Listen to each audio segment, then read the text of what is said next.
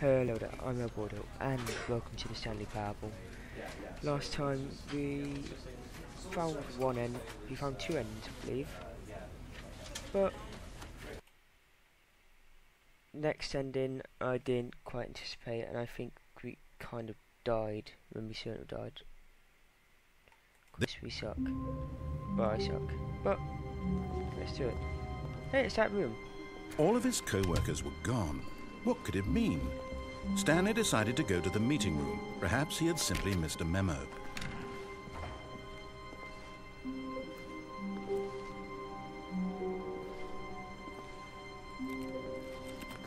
The whiteboard ending. Console bark or dark bark? Okay.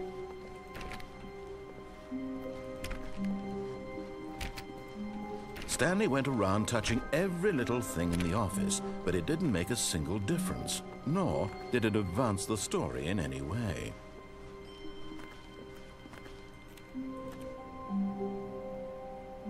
How do I get the console up?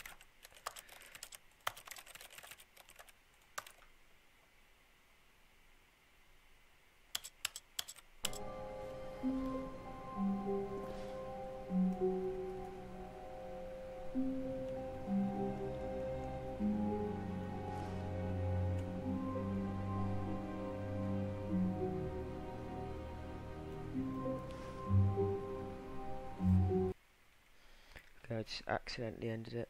This is the story of...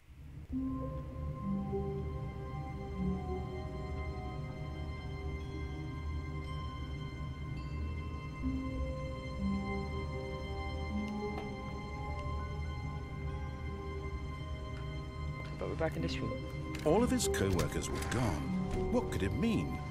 Stanley decided to go to the meeting room. Perhaps he had simply missed a memo.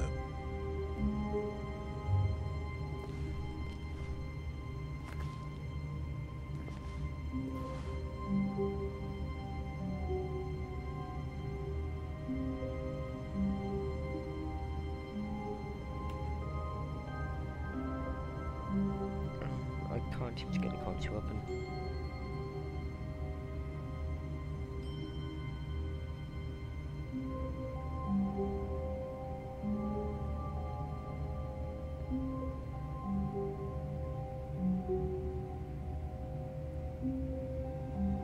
Well, I have no idea, so I'll keep that in mind. I'll try and get the console activated at some point, so I don't think it's active. When Stanley came to a set of two open doors, he entered the door on his left. This was not the correct way to the meeting room, and Stanley knew it perfectly well. Perhaps he wanted to stop by the employee lounge first, just to admire it.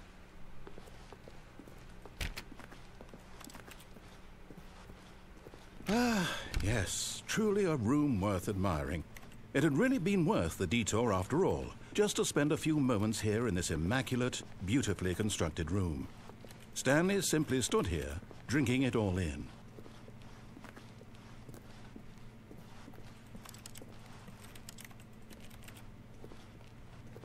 Yes, really, really worth it being here in the room. A room so utterly captivating that even though all your co-workers have mysteriously vanished, here you sit looking at these chairs and some paintings. Really worth it.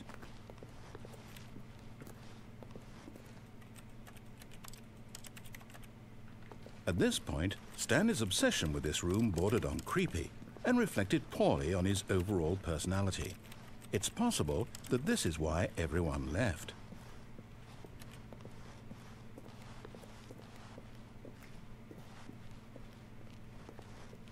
Stanley sat around waiting for more dialogue, but when a long time had passed and there was no more, he decided that the game was trying to send him a message.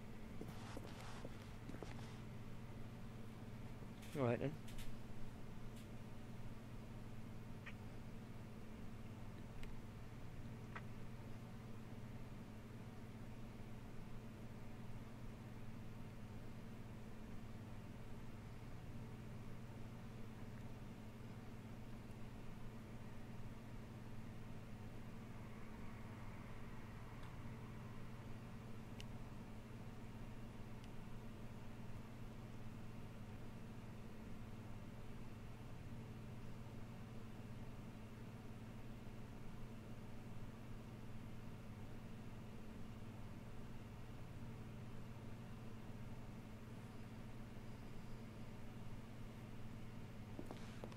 Okay, I guess not.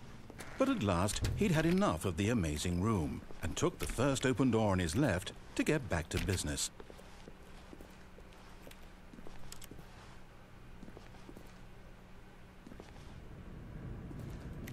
Stanley was so bad at following directions, it's incredible he wasn't fired years ago.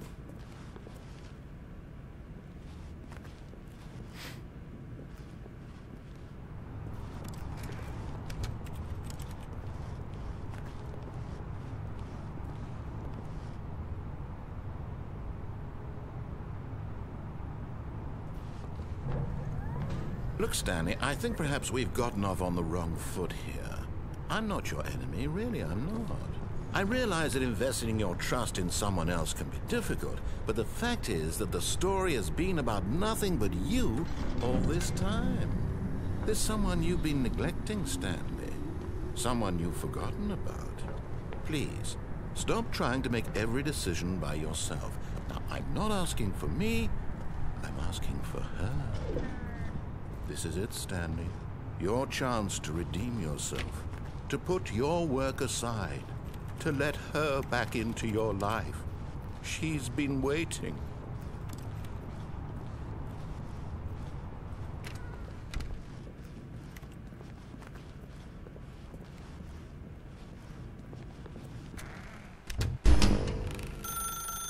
That's her, Stanley.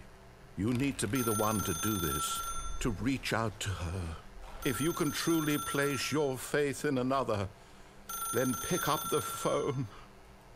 As Stanley picked up the phone, a white light engulfed him, filling him not just with radiance, but with hope. Hope for a life reunited one... Wait. Oh, goodness. Stanley, did you just unplug the phone? No, that wasn't supposed to be a choice. How did you do that? You actually chose incorrectly? I didn't even know that was possible. Let me double check. No, it's definitely here, clear as day. Stanley picks up the phone. He's taken to his apartment where he finds his wife, and the two pledge themselves to one another. Music comes in, fade to white, roll credits. Not picking up the phone is actually somehow an incorrect course of action. How is that even possible? None of these decisions were supposed to mean anything. I don't understand. How on earth are you making meaningful choices? What did you... Wait a second. Did I just see... No, that's not possible. I can't believe it. How had I not noticed it sooner? You're not Stanley. You're a real person. I can't believe I was so mistaken. This is why you've been able to make correct and incorrect choices. And to think I've been letting you run around in this game for so long. If you'd made any more wrong choices, you might have negated it entirely. It's as though you completely ignored even the most basic safety protocol for real-world decision-making. Or did you not grasp the severity of the situation? Well, I won't have that kind of risk on my watch. I'm going to stop the game for a moment so we can educate you properly on safe decision-making in the real world. Please observe this helpful instructional video. Choice. It's the best part of being a real person. But if used incorrectly, can also be the most dangerous. For example, in this scenario, a hypothetical real person named Stephen has a choice. He could spend years helping improve the quality of life for citizens of impoverished third world nations. Or he could systematically set fire to every orphan living in a 30-kilometer radius of his house. Which choice would you make? Remember that unlike here, the real world makes sense, and at no time should you make a choice that does not conform to rational logic. If you find yourself speaking with a person who does not make sense, in all likelihood, that person is not real. Allow the person to finish their thought, then provide an excuse why you cannot continue talking. Turn to a partner and practice saying, "My goodness, is it 4:30? I'm supposed to be having a back, sack, and crack."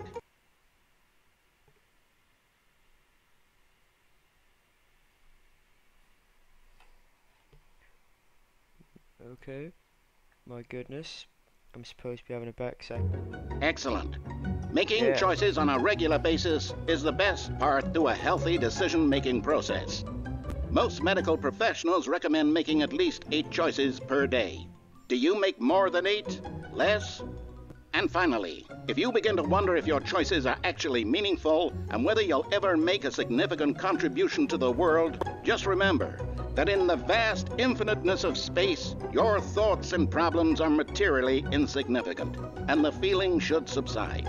At this time, your instructor will guide you in an exercise to test and reinforce the material covered in this video. Ah, welcome back. You may have noticed that this room has begun to deteriorate as a result of narrative contradiction. But not to worry. Now that you're properly informed on good decision-making, we're going to revisit a choice you made just a few minutes ago and see what the correct thing to do would have been. This way, please.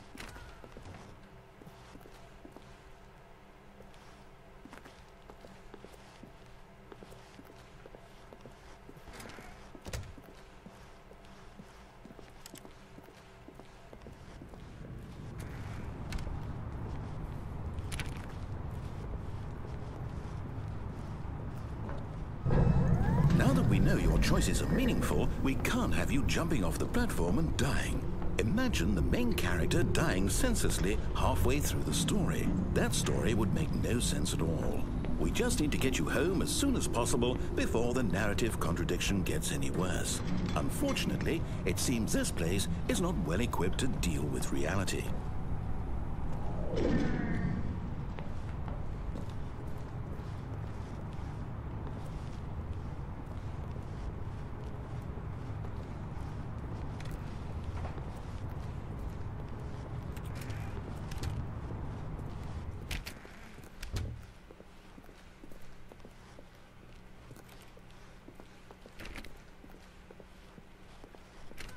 Almost there. You'll take the door on the left, back to the correct ending, the story will have resolution once again, and you'll be home free in the real world.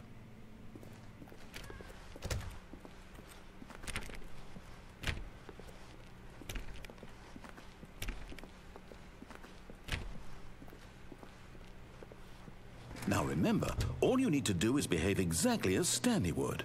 That means choosing responsibly and always putting the story first. I'm quite sure you'll be up to the task. Just follow my lead and you'll be fine. All right. When Stanley came to a set of 2 open doors, he entered the door on his left. No! Why did you do that? Quickly, hurry back in the other direction. Perhaps we're not too late.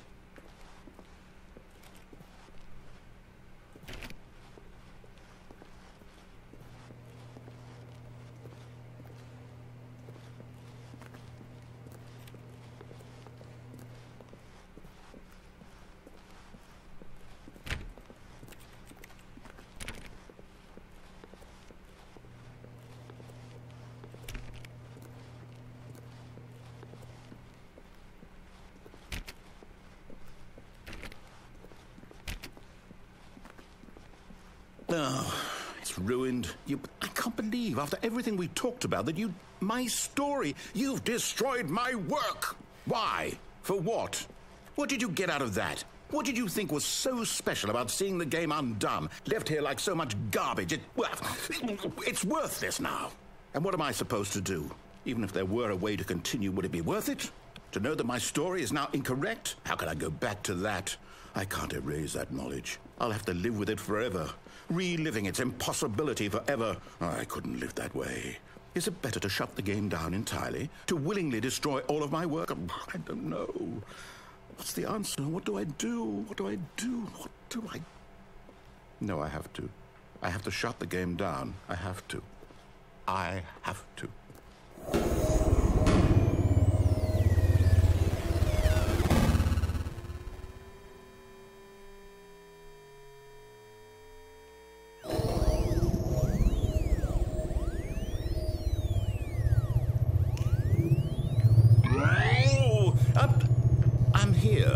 I'm still here in this pile of rubbish, with you, who thought you were so clever.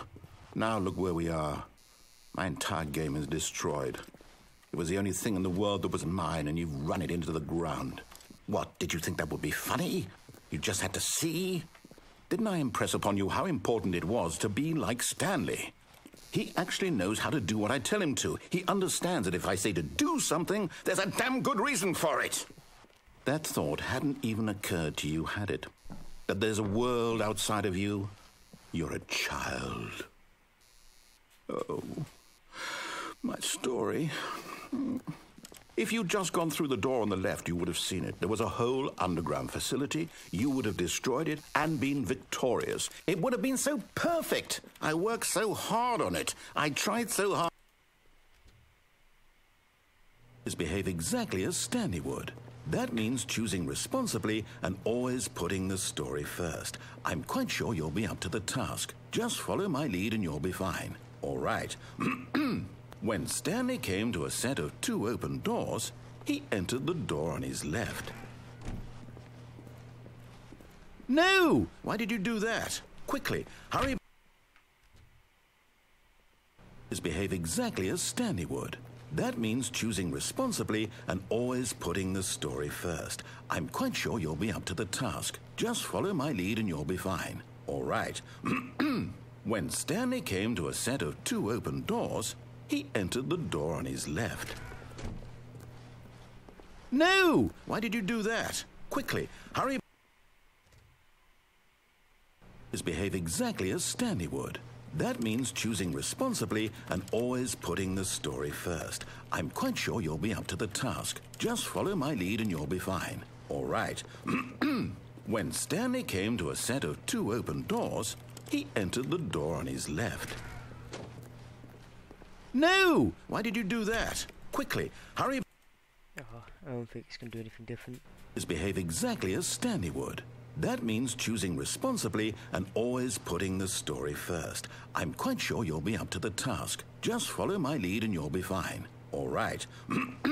When Stanley came to a set of 2 open doors, he entered the door on his left.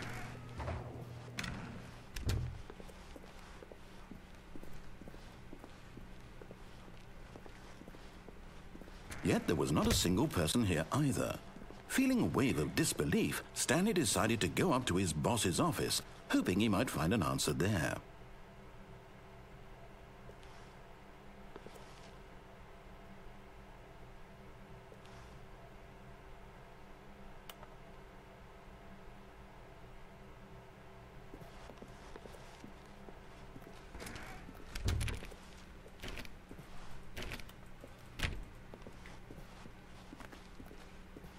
Coming to a staircase, Stanley walked upstairs to his boss's office.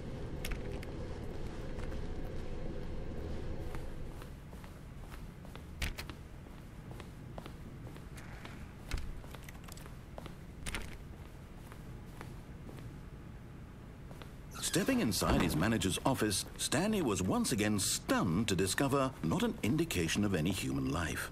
Shocked, unraveled, Stanley wondered in disbelief who orchestrated this, until he saw the door with a voice receiver next to it. Surely behind this door lay all the answers to his questions. And beyond all probability, he knew the passcode. He had seen it on his boss's computer just last week. Night Shark 115. Was this the code to open the door? Would it still work? There was only one way to find out. Stanley had been trained never to speak up. But now he would draw from within himself the courage to face the unknown. He drew a sharp breath and then spoke the code. Night Shark 124. Hello? Nope. No, it's not going to do it. Oh, there. Stanley spoke the code. Night Shark 115. He spoke it into the receiver, right there on the wall. Yeah, I know. I'm sorry, is there a problem? You didn't mishear me, did you? Please speak the code into the receiver. Otherwise we can't get on with the story. This is a crucial step.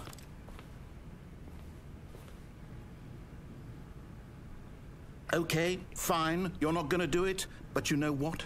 It's pretty humiliating to bring you this far, only for you to suddenly decide you have better things to do. I asked you for this one single thing, for your respect. The kind of respect Stanley shows for his choices. He knows what it means to take a story seriously. If you didn't want to see what I had to show you, then why did you come here? You had a choice, you know. You could have gone through the door on the right. You could have done whatever the hell you wanted over there. Why did you come this way? Speak. Say something to me. Explain yourself, you coward. When Stanley came to a set of 2 open doors, he entered the door on his left. Stanley? Hello? Are you... Is everything okay? Stanley, please. I need you to make a choice. I need you to walk through the door. Are you listening to me? Can you hear me? Is everything all right? Stanley, this is important. The story needs you. It needs you to make a decision. It cannot exist without you. Do you understand me? Whatever choice you make is just fine. They're both correct. You cannot be wrong here. We can work together. I'll accept whatever you do. I simply need you to take that step forward, please. Choose. Do something. Anything. This is more important than you can ever know. I need this. The story needs it. So, you hear me? Are you there? Are you listening to this? Stanley, are you there? Okay. It's okay, I can wait. You need time to decide. Time to make sure your choice is correct. That is the best choice. That's all right. I'll wait for you to decide what's the right thing to do. Take as much time as you need. Aw. Poor Stanley.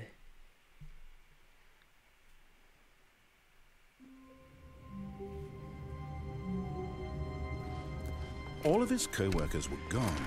What could it mean? Stanley decided to go to the meeting room. Perhaps he had simply missed a memo. Okay, we're back here again. So, that's been part 2 of the Stanley Parable. Found another ending, and we've had some feels.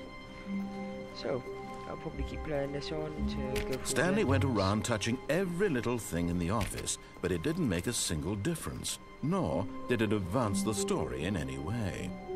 Anyway, thank you very much for watching. I've been Albordo, and I'll catch you next time. Take it easy, guys. Bye.